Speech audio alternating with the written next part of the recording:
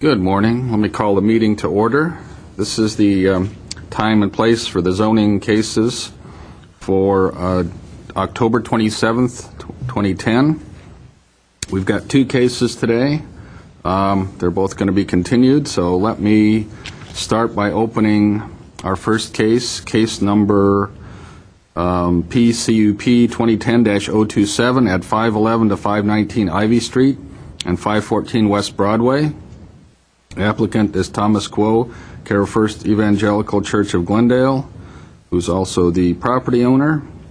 This is a conditional use permit to allow a church, classrooms, Sunday school, and daycare center located at 511 to 519 Ivy Street and 514 West Broadway in the SFMU commercial residential mixed use and R3050 moderate density residential zones described as Parcel A, parcel map number GLN 1362, and lots 2, 3, and 4 of tract number 9602.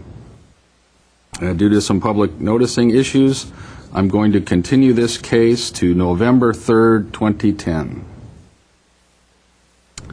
The next case, standards variance case number PVAR 2010-010 at 500 North Glendale Avenue.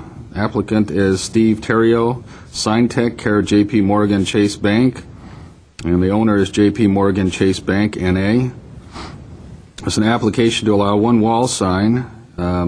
Condition number 3 of variance case number 8183S states no advertising or identification wall signs to be placed on the existing building until or unless the subject ground sign is removed or altered in size and location to conform to city code.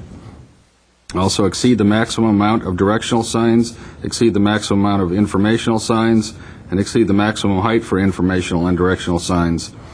Located at 500 North Glendale Avenue in the C2 Community Commercial Zone, Height District 1, and the R1650 Medium Density Residential Zone and Parking Overlay Zone, described as portions of lots 1, 2, 3, and 5, tract number 4142.